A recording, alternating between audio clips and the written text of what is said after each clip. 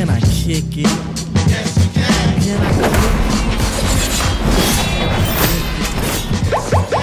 I kick it? I think some of my best memories on the project were during our client reviews, when we were reviewing the compositing shot with the director and NICKELODEON's creative team. Jeff, our director, was really keen to congratulate the artists for their shots by sharing their names. I think that it really made something for the artists. They were able to understand how appreciated their work were.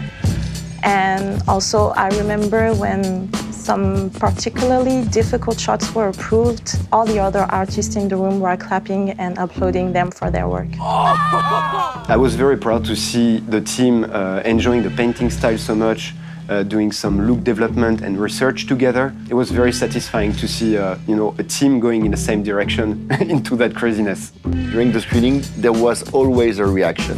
Not always the same person, but always people, reacting. And I think it was kind of striking, like to say, okay, they are able to touch maybe different sense of humor, but in one scene, in a very quick scene. So that was the first thing. And then the end of the movie with the reaction of the audience was just an explosion, right? It was very moving also to see, the NICKELODEON and Paramount team and Jeff being moved by such an energy coming from the audience. I think my best memory of the project was the release of the first trailer. No? We put so much hard work on those images. That's where the team started also to getting into the rhythm of delivering shots and stuff like that. And getting all those feedbacks, amazing feedback on the trailer was a super motivation for us, for the whole team to know okay, we know we can deliver those images. We know it's gonna look stunning. Okay, let's go and finish the movie.